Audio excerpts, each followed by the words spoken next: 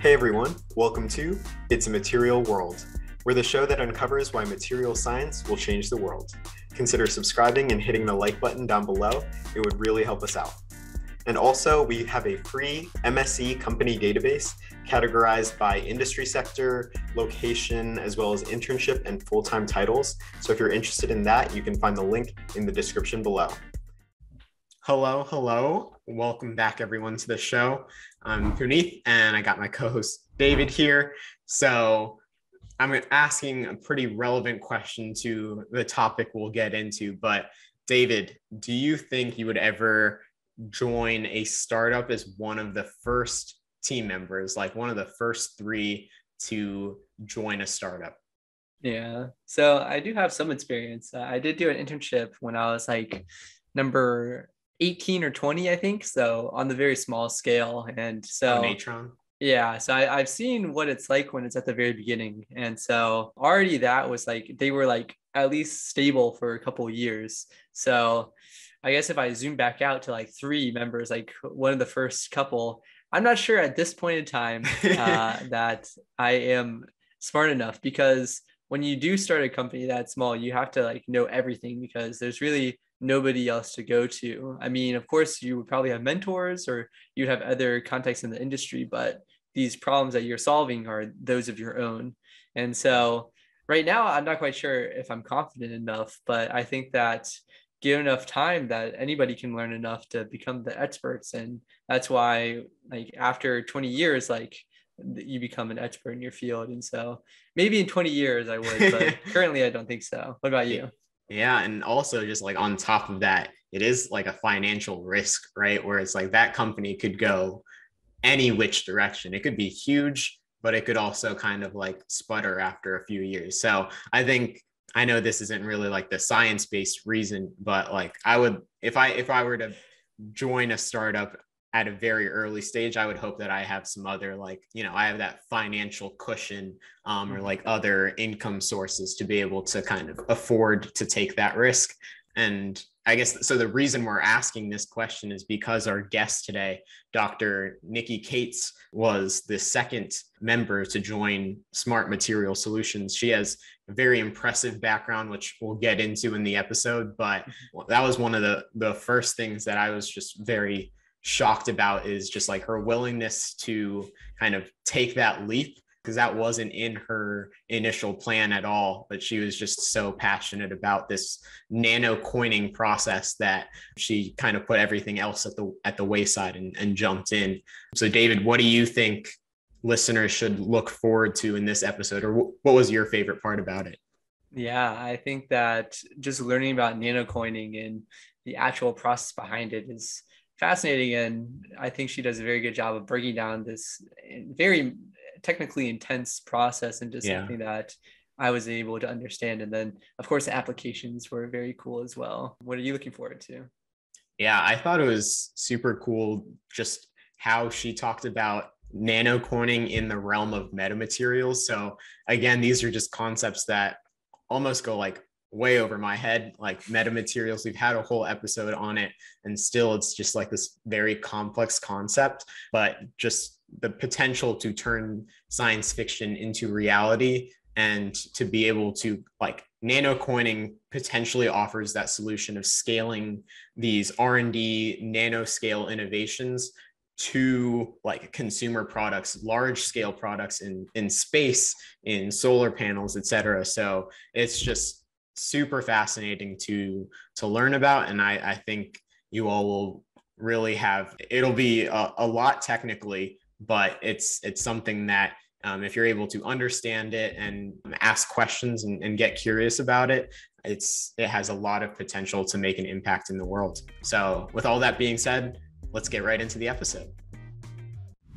Hey everyone, we are excited to welcome today's guest, Dr. Nichole Cates, Senior Research Scientist at Smart Material Solutions. Nikki graduated at the top of her class at Carnegie Mellon University with a BS and an MS in Material Science and Engineering. She would then be awarded an NSF fellowship for her PhD on organic solar cells at Stanford University. She also completed a postdoctoral position at Bosch and internships at Ford, NASA, and Bose. Later, Nikki received the prestigious Marie Curie Fellowship to perform research at the Institute of Photonic Sciences in Barcelona, Spain, where she and her colleagues patented a world record solar cell technology and published the results in Nature Photonics.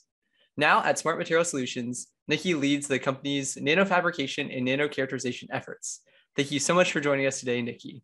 Yeah, thank you so much. I'm excited to join. I've actually been listening to your podcast for a little bit now. So it was pretty exciting to get an invitation from you guys.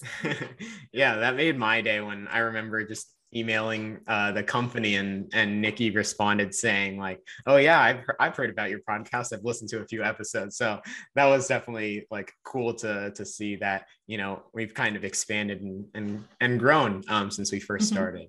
But yeah, your background is very, very impressive, very extensive. So I'm excited to dive into this. But before we go into that, can you maybe talk about like how this company, Smart Material Solutions, was founded?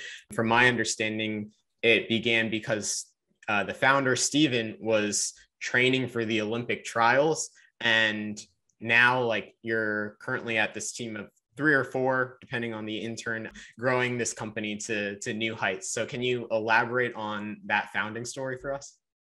Yeah, of course. And I'm glad you asked because I do think it's a pretty unique founding story. So as you mentioned, our CEO, Stephen First, founded the company, but he founded it in a very different form than it is now. So he founded it as his personal engineering consulting company. And the reason he did that is he's an extremely strong runner. And at the time, he had qualified for the Olympic trials in both the 5K and the marathon. So he was training for both of those events. And as you can imagine, training for those type of events at the Olympic level requires a huge amount of time and dedication. And that type of time commitment just isn't compatible with a 9-to-5 job. So he looked to consulting as a way to get the flexibility to both work and train at the same time. So he started consulting, and he did a good deal of consulting at the Precision Engineering Center, which is a part of NC State. And while he was there, he worked on a ton of cool projects, but none of them were nanocoining, which is our core technology. However, while he was there was a PhD student who was starting to work on nanocoining as a part of his PhD project. And Stephen saw the technology, saw its promise, thought it was really cool.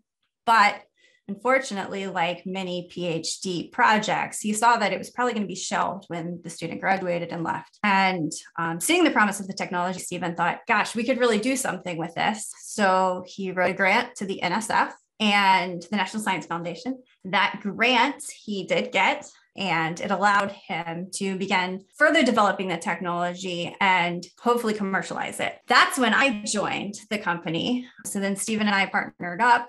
We used that grant money to spin the company out of NC State and start actually developing the technology for commercialization. And through the years, we've had several engineers that have worked closely with us. We've also had interns most summers. And thankfully, about 3 years ago, one of our interns introduced us to Lauren Miklo, who is a fantastic mechanical engineer.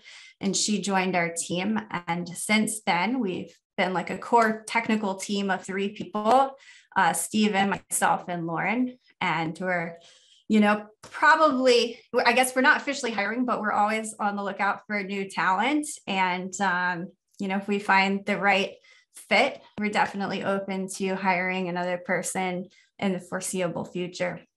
So that sounds like a very small group. And so one question that we had was that you were at Stanford and you probably had other opportunities at either universities or national labs, et cetera. What drew you to come back to the Raleigh area and join this company? Oh, well, I guess if you would have told me 10 years ago that I was going to be working at a startup company in Raleigh, I just would not have believed you. But when I finished my postdoc in Spain, I decided, it's going to be better, easier to find a new position when I'm actually in the States. So I moved back to Raleigh, which is where my family lives. And I started looking for positions, but I was applying to positions in the Northeast And I was applying mainly to two types of positions, neither of which was startup company. So one was research, but I've always been more attracted to industrial research than academic research. I've done my fair share of fundamental academic research. I think it's great that people are out there doing it, but I personally like to be a little closer to the product, be able to point to something and say, hey, I was a part of making that a little bit better. So I like to be closer to the product, and therefore I like to be more in industry. So I was applying to industrial positions, but those were positions at very big companies, not startups. Separately, I was applying to teaching positions at universities, but those are like lecturer positions or teaching professorships. I wasn't interested in being a full professor and doing academic research and trying to juggle that with teaching. So I was applying to both of those categories. And I had a couple of offers in both of those categories. And then I met Stephen, and he told me about nanocoining. And I thought, gosh, this is such a cool technology. I have to be a part of it. And all my plans changed. And I ended up back, where I started in Raleigh, North Carolina, working at a startup company that I didn't even know existed, 6 months prior. That's crazy. That's like such a big pivot from like the two paths you were eyeing. Yeah. But that's crazy. And so like, I know we're kind of just like talking about nanocoining, but let's finally get into it, right? So Smart Material Solutions is developing this nanocoining process. It involves nanopatterning that enables scalable nano manufacturing, nanofabrication through the creation of seamless cylindrical molds, if I'm not mistaken. So can you just explain what this technology is and how it works? So at a very high level, like you said, nanocoining is a process to nanopattern large areas quickly. The reason we're excited about that is there's a ton of really cool technologies out there that have been proven in the lab scale that rely on nanopatterning, but have no way to like leave the lab scale and be manufactured at the industrial scale. And we feel like nanocoining can kind of fill that gap and bring those technologies that are stuck in the lab to industry. So the way nanocoining actually works is based on coining, and that's where it gets its name. Coining is the process that the mint uses to create coins. So you start with a die that has some type of pattern engraved in it. You press that die into a metal blank. The pattern transfers from the die to the metal, and you end up with coin. So we're essentially doing the same thing, but on the nano scale. We start with a nanopatterned diamond die. We press that nanopatterned diamond into metal, and we create a copy of the nanopatterned diamond in the metal. So that's already pretty cool. But the key to nanocoining's very high speed is that we can use an ultrasonic actuator that's vibrating at about 50 kilohertz. And what that means is that 50,000 times every single second, we're taking our nanopattern diamond, indenting it into metal, and creating a copy of the nanopattern in the metal. So even though it might have taken me a full hour to nanopattern my diamond, I'm making 50,000 copies of that nanopattern every second. So it rapidly scales up the process. And even that's cool, but it's not the coolest part of nanocoining, I think. The coolest part is that we use a high precision lathe to do this process. And by using this high precision lathe, we can tile the nano patterns side by side. And by perfectly stitching the nano pattern indents all the way around a cylinder, we can create a cylinder that has a nano pattern on it all the way around with no seams. And that can be used in roll-to-roll processes to print out what could be miles of a polymer film with nano patterns on it. So obviously, it's a pretty exciting technology, and it basically slowly scales up nanopatterning from the slow process in diamond. We then copy that into metal very quickly with a vibrating actuator. And then we can use the indented metal to imprint very large areas of polymer films. That process is fantastic. So let's break that down a little bit more. So starting with the diamonds.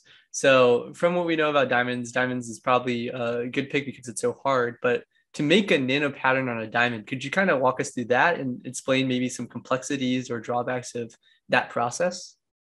Yes, of course. So there's a lot of different ways to nano pattern diamond. When we do it, we're using traditional techniques. So that could be like photolithography or something like that. We tend to use a focused ion beam or FIB. When we do our patterning with a FIB, we're essentially shining an ion beam at our sample, and by doing that, sputtering away carbon atoms, and we're left with a nano pattern diamond. So if we can control the path and position of our ion beam, we can control the pattern that's created in the diamond. And of course, you alluded to there's challenges, and that starts to get into some very technical area, but there's definitely challenges. Someone may come to me and ask for a very complicated structure, and sometimes I have to sit down and think about how am I actually going to make this pattern before I can just go and do it.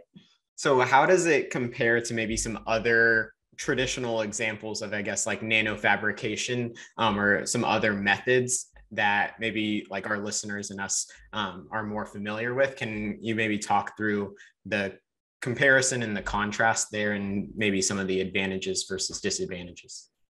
Right. Well, I guess one of the advantages of focused ion beam of the diamond is that I can create a 3D structure, whereas most photolithography, you create, a binary structure. It's either, sharp edges, it's on or off. With FIB, I can create these nice 3D structures. And then those nice 3D structures we can use in nanocoining to create, say a lens with a particular design shape. One of the big advantages of both FIB and nanocoining is the ability to have these seamless, or not, excuse me, the ability to have these 3D surface shapes. Another advantage of both FIB and nanocoining is that we don't use like resist development and etching and those type of processes that would be pretty traditional for photolithography, e-beam, any of those type of processes. And then, of course, a big advantage of nanocoining, not a FIB, is its high speed. So FIB is a very low speed process. We just do it once on our diamond. But nanocoining is a very high speed process. So we can cover large areas that really wouldn't be feasible with things like photolithography, electron-beam lithography, and things like that. And then, so once we have the diamond with our certain pattern embedded, you're saying that we're moving at 50 kilohertz. And so I guess my question is, we can move an ultrasonic actuator that fast, but is the material itself moving, or are you moving the actuator head? Or once I have the diamond, how do I imprint it on like a 5 foot by 5 foot surface, or what is that process like? Right. So as I had mentioned earlier, it's on a lathe. So a lathe is spinning our parts. And then at the same time, we have this ultrasonic actuator. The ultrasonic actuator is physically moving the diamond in an elliptical path. So the diamond is moving in and out in an ellipse. When it gets close to the rotating metal part, it indents the ellipse. When it gets to the rotating metal part, it indents into the metal. And that indenting process is what transfers the pattern from the diamond into the metal. It's a continuous process, though. As I said, it's done on a lathe. So you're continuously causing the diamond to go along this elliptical path. At the same time, you are rotating your cylinder, and you're essentially creating a spiral of indents all the way around your cylinder. Great. Thank you for explaining it. I feel like you took a very foreign concept and broke it down for us. And so now that we understand like the very basics of nanocoining, now we can talk about the actual applications. And so in a previous episode about space systems, we discussed how NASA is very interested in reducing dust adhesion. What about nanocoining makes it ideal for creating dust mitigating surfaces? Right. Yeah. I'm glad you guys recently had a episode on dust adhesion, because, it's a huge problem for NASA, which I didn't appreciate until fairly recently. I recently learned that for the Apollo missions, dust adhesion to like the astronaut suits and equipment and stuff was so bad that when they got off the moon's surface and got away from its gravity, the dust created haze in the cabin. So clearly it's a huge issue. And with NASA looking to return to the moon in the next couple of years, they're trying to attack this from all angles, and they're sponsoring a ton of research in this area. And I think that the true solution will be a combination of things, but hopefully we're a part of that. So our approach is to add a nanopattern to a surface.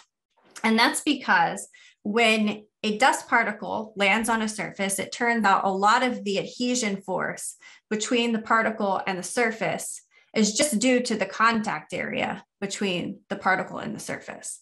So if you can add a nanopattern, you essentially have, let's say, little nano spikes on your surface. Now the dust particle is sitting on top of those nano features.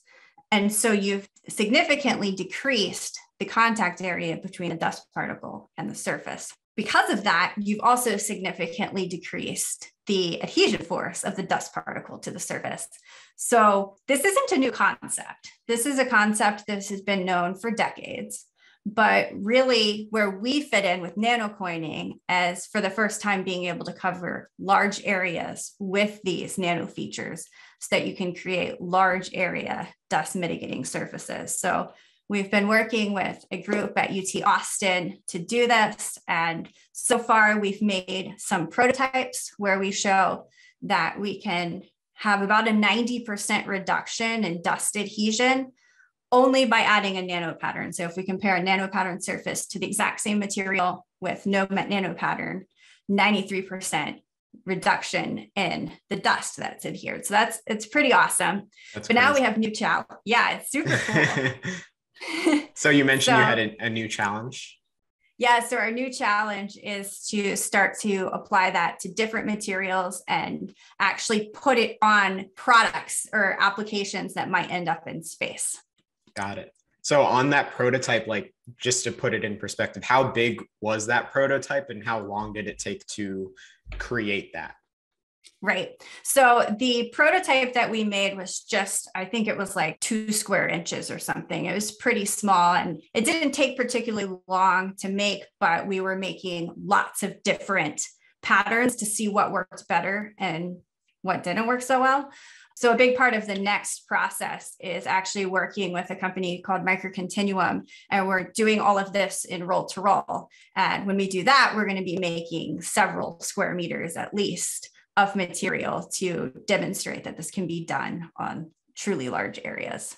And so one question I have is that, so if we're making these pointed surfaces to basically reduce the surface area, we're making these nano features, and if we go to space, it's going to go into a lot of stresses, a lot of forces, etc. Does nanocoining greatly affect the physical property of the material, like the metal, so make it more brittle, more ductile? Or have you guys looked into that area of once you nanocoin, how does it affect the properties other than just dust adhesion? Right. Yeah, there's a huge push to understand that basically anytime you nanopattern a surface, there's a chance that, the nanopatterns are going to be there, but it might be, not particularly durable. Can you rub something on the surface and have the nanopattern survive? And I think the answer is that that's definitely a challenge. There's a lot of interesting ideas about how to tackle that. That's not our first priority right now. And for that reason, we're often looking on surfaces that, aren't going to see a lot of abrasion, for example. But we had one company ask us if we could put it on the wheels of rovers. And we're like, that's probably not the best first application for the reasons you're discussing. So definitely a consideration, but definitely something we'll be looking into, but it's not our primary consideration at the moment. And so you mentioned roll to roll. I was just wondering, could you dive into that more and how it compares to like what the existing process looks like? So right now, if you're doing nanopattern, it's probably in a wafer fab and you are patterning, a wafer, which might be 6 inches in diameter, 8 inches in diameter. It's a batch process. So you go in, you do a variety of things. Maybe it's an exposure of a resist followed by an etching or something like that. For us, the roll to roll processes, it could be one of many things. The most simple is probably, it's called roll to roll thermal embossing. You take a thermoplastic polymer film you roll your nanopatterned metal mold into the surface of that film. Usually you apply heat and pressure, and by doing that, you cause the polymer film to mold to the nanopattern. And then when you remove it, you're left with nanopattern film. You can also use other processes, like one process is called UV nanoimprint lithography, or UV nil for short. That could be where you have a substrate, you apply polymer precursors to it, you bring it in contact with your mold and apply UV light that causes the curing of that polymer. And then when you remove the polymer from the mold, you are left with nanopattern polymer. And in both cases, whether it's roll-to-roll thermal embossing or roll-to-roll UV nil, you have a continuous process where you're continuously rolling a polymer film over this mold and one way or another transferring the mold's nanopattern into the polymer film. Okay, so I guess diving into another application of nanocoining, it's solar technology, something that we've discussed in previous episodes. But what sorts of improvements can nanocoining provide for like solar panels, for example, or anything in this realm? Yeah, this is a topic I get very excited about because I worked in solar for almost a decade. And I'm excited that we finally are starting to look at the overlap between nanocoining and solar. But nanocoining, and more broadly, just nanopatterning, can improve solar panels in a variety of ways. And to understand, you just have to understand that the job of a solar panel is to absorb sunlight and convert it into electricity. Any light that's not absorbed can't be converted into electricity. So nanopatterns can increase the amount of light a solar panel absorbs in a variety of ways. And the first is dust, which we just talked about. It turns out that, for example, on Mars and on the moon, dust accumulation has been so bad that it has actually caused some of the rovers to eventually fail because they can't create power from the sun anymore. And on Earth, it's also a problem. In addition to dust, you have pollen and dirt and grime that can build up on the solar panels and block the incoming light. So having dust mitigating surfaces on the surface of a solar panel can solve that problem. And it turns out the same nano features that can add that type of dust mitigating functionality also often make the surfaces super hydrophobic. So on Mars and on the moon, you don't have any rain, but here on Earth, we do. So when it rains and you have a super hydrophobic surface, the water will beat up and any dust or dirt or grime that has built up can be washed off pretty easily. So it's kind of like a dual purpose. It prevents the dust from building up, but then it also helps any dust that does build up wash away more easily. So dust is a huge thing. But then separately, there's the optical effects of micro and nano patterns. So micro and nano patterns can cause more light to be absorbed by the solar panel, and that might be in the form of an anti-reflective coating or in the form of some coating that helps accept a wider range of angles of light. So not only accepting light that comes in normal incidence to your solar panel, but maybe at the morning or in the evening, you have light coming in at a more shallow angle to your solar panel. You want to be able to absorb that light too. And that light is more likely to be reflected. So these type of micro and nano patterns can help accept that light better. And then you've got other optical effects such as diffraction or plasmonic effects, and all those can serve to concentrate light into the solar cell and help the solar cell absorb different wavelengths of light. So a lot of cool ways that nano patterns and ultimately nanocoining can improve solar cell efficiency. So I have two follow-up questions for that. So my first one is, all these different applications, so one's about dust with the water and one's about reflectiveness, are the nanocoining patterns the same for these applications, or would you change it based off your desired application? So you'd focus more on dust on Mars and more on like reflectiveness here or something like that. Right. It depends for sure. Now, the materials or the type of structures that we would focus on for dust actually happen to be very similar to what is known as a moth-eye structure, which is, it gets its name because the type of nanofeatures on the structure are the same type of nanofeatures that are found naturally in a moth's eye, and it makes it anti-reflective. So moth-eye structures can both make a surface self-cleaning, prevent the buildup of dust, but then at the same time be anti-reflective. So in that sense, it's the same type of pattern. However, there are certain patterns where you want bigger features. You want something more on the micro scale. Maybe you want like micro pyramids on the surface, or maybe deep inside of your solar panel. And that will help redirect the light so that when it enters your solar panel, it has like a longer path length to travel when it's in the solar panel. So it has more of a chance of being absorbed. So that type of pattern would be very different than the moth eye pattern that might be better at preventing dust buildup or working as a anti-reflective coating. So yeah, in that sense, there might be something that works better for one environment than another, or there might be some pattern that works better for certain light conditions or certain types of solar cells than others.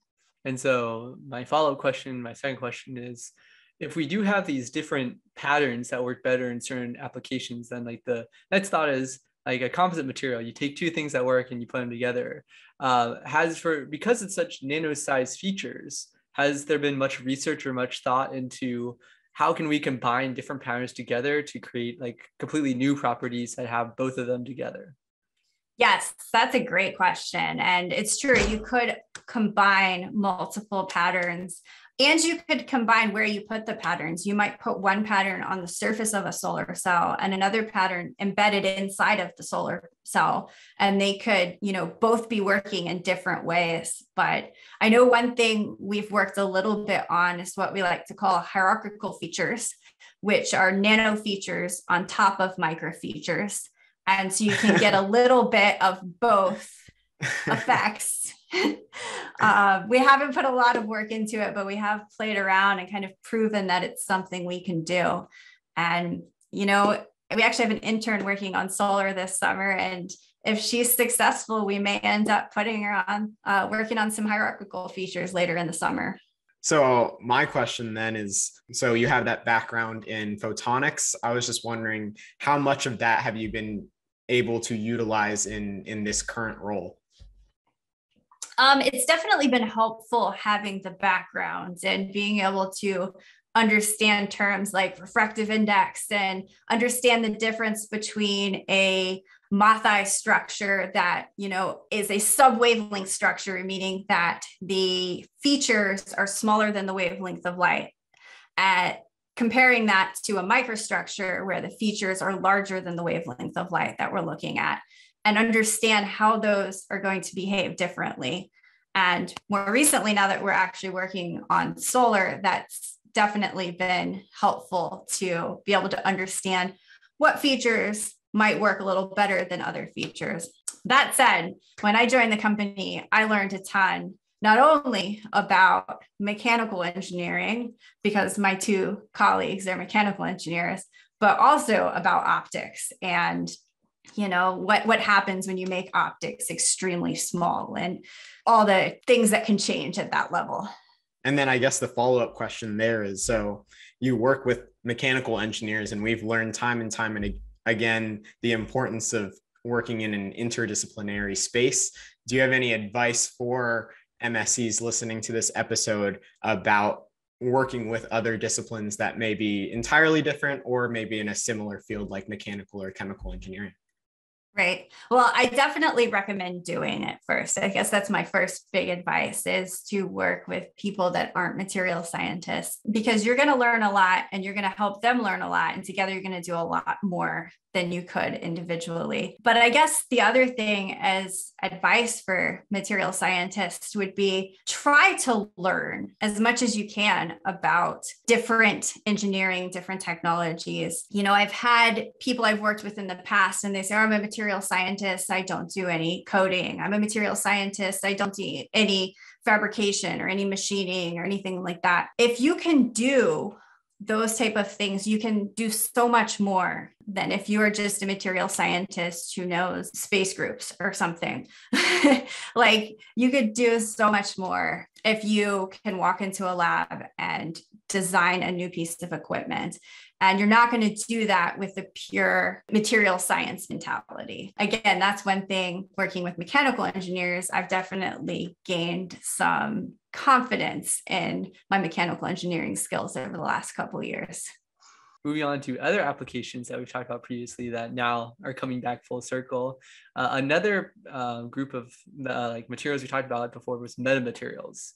So from previous conversations, we know that you're working with the Army on large scale metamaterials that can manipulate infrared radiation. So what will this allow the Army to accomplish just in general? And then what wouldn't you be able to do without this technology?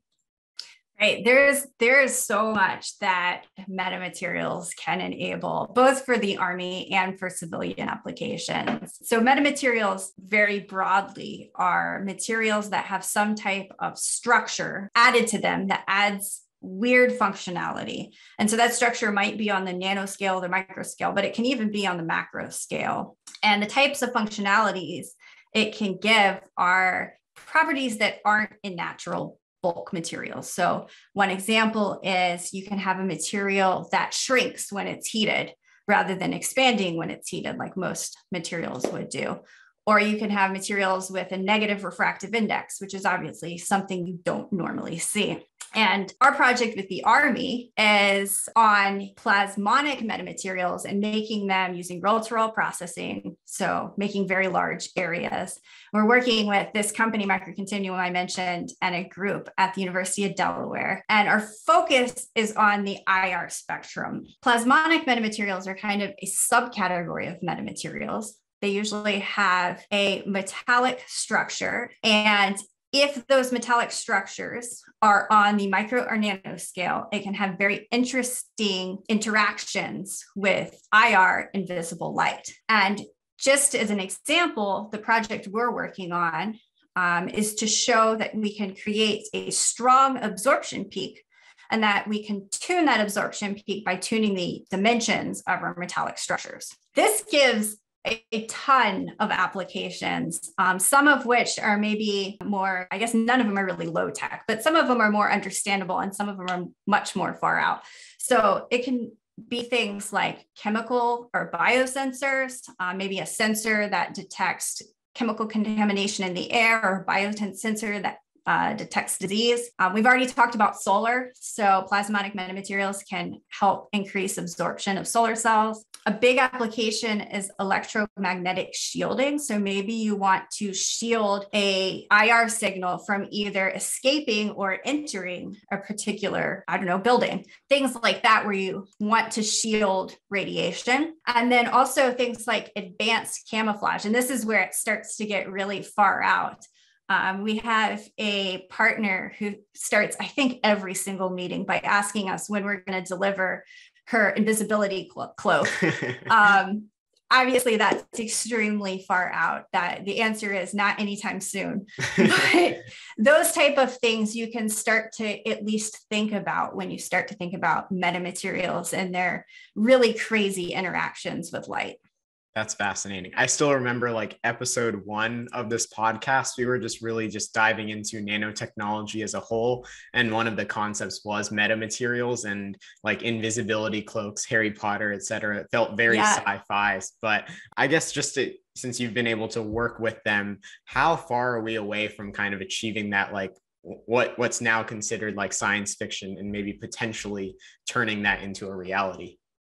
I mean, I think we're pretty far from actually having an invisibility cloak, but, it's actually feasible. People have demonstrated things like negative refractive indices.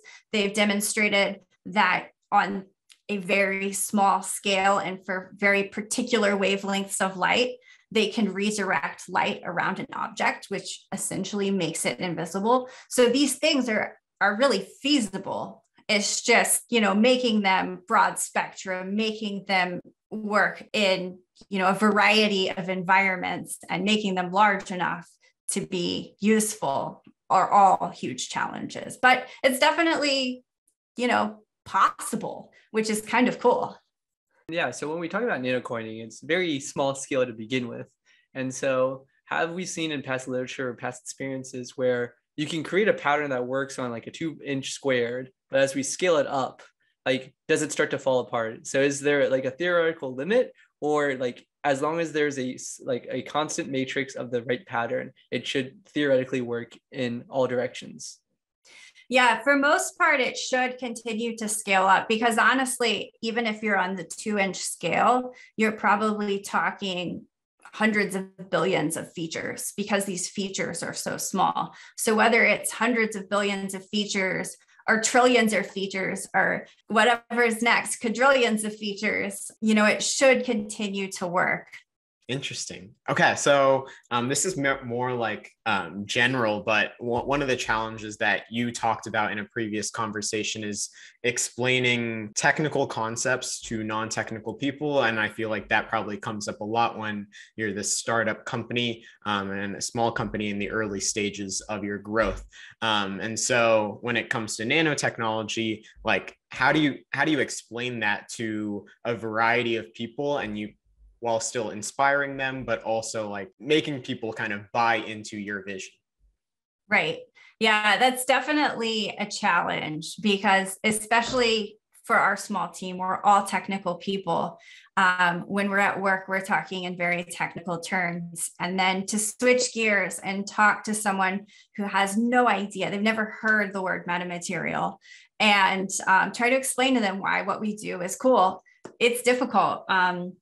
So one thing I try to explain is just how small the features we make are. And one common analogy or comparison, I guess, that I use is I say, well, think of the width of a human hair. Is that big or small? And they usually say, oh, that's tiny. And I say, okay, well, I can fit hundreds of features across the width of a human hair. And now I want to cover an entire window, or maybe not an entire window, maybe an entire skyscraper with these nano features. And so you start to appreciate how many of these nano features that would take and how much of a feat it is to be able to cover large areas like that with nano features. But then in addition, when you're trying to get buy-in from, say, an investor or another company, a lot of times they don't even care about that. What they care about is they hand you a solar panel and they say, can you make this better? They don't want the technical nitty gritty. Maybe occasionally you'll have a technical person on the phone call and they want to know a little bit, but a lot of times they just want an improved device. So we spend a lot of time making small scale prototypes so we can demonstrate improvements. Sometimes it's sufficient to point to literature and say, look, people have already done this on published papers, and we can now scale this up. But a lot of times they actually want to hold the physical prototypes. So we do put a lot of effort into making prototypes of a variety of different applications. Interesting. So you operate more on like the show, don't tell, or maybe show and tell in this. Yeah, maybe show and tell. And if they seem interested in the technical stuff, we'll dive into it. And if it looks like they're glazing over, we'll just say, hey, look, your solar cell got better.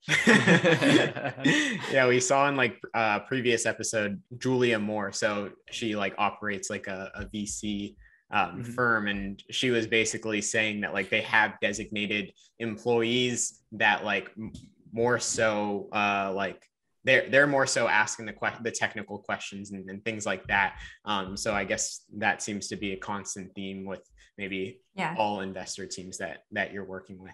Yeah, that's about right.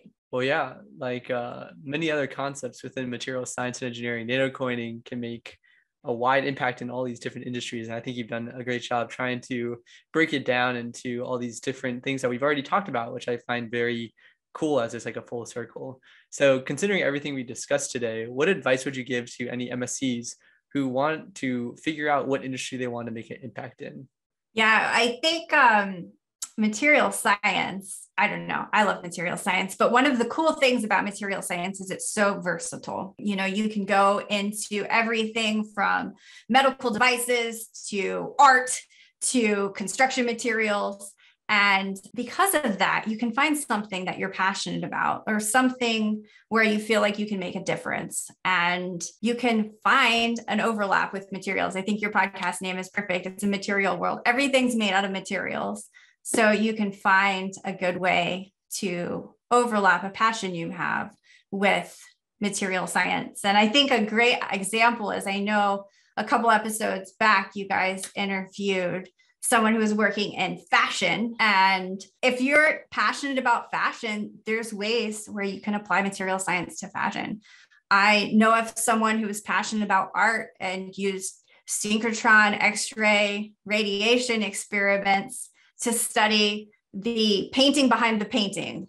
And, that type of stuff, you can always find an overlap, even if it seems, really out there, there's always something. And for me too, it's important to make a difference with what I do, which was a big part of me, joining a research group that studied solar panels as a PhD student. And, maybe you can find something like that. Maybe your passion is helping people with healthcare. Maybe you just find something really technically interesting and you want to jump in, but there's a lot of different ways you can find overlap between something you're passionate about and material science. And even if there's not a job out there, you can make a job if you, think about how you can commercialize that.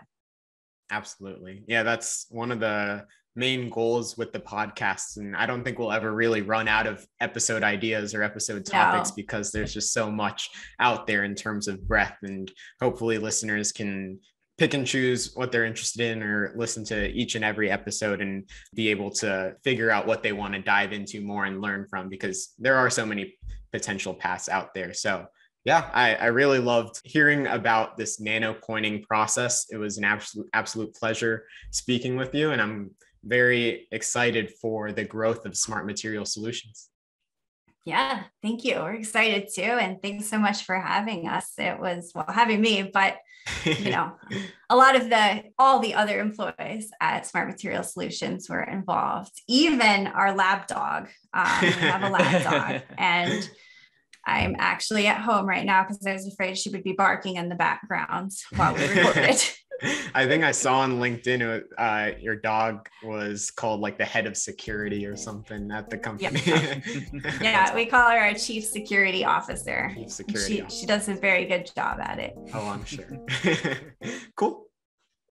As a materials engineer, we can make an impact in nearly every single industry. But with that versatility comes a lot of different options to choose from. So if you have no idea which industry or position is right for you, believe me, you're not alone. I've been there, done that.